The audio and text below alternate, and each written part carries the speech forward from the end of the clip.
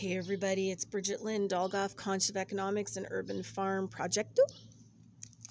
Anyway, I just got off radio and I was thinking about the lavender. And so I've been doing a little phenomenology study with my lavender.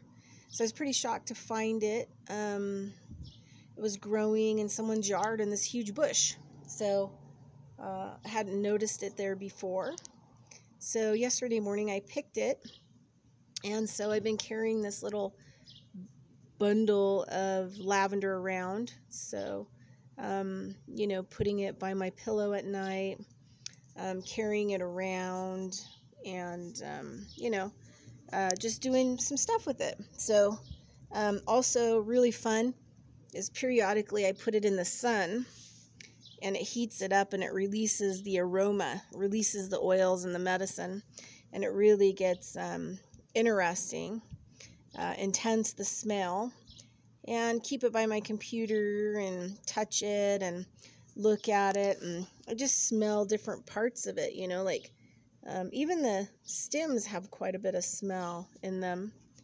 So anyway, I've just been really enjoying my lavender, really kind of studying it, the stems and flowers, and like I said, doing some phenom work and putting in the sun, putting it in the shade, smelling the difference, feeling it, touching it, sleeping by it, waving it around,